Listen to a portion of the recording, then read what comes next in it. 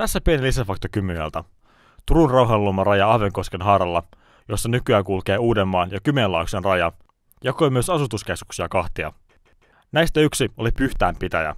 Pitäjän itäinen osa jäi osaksi Venäjää ja pienempi länsipuoli osaksi Ruotsia.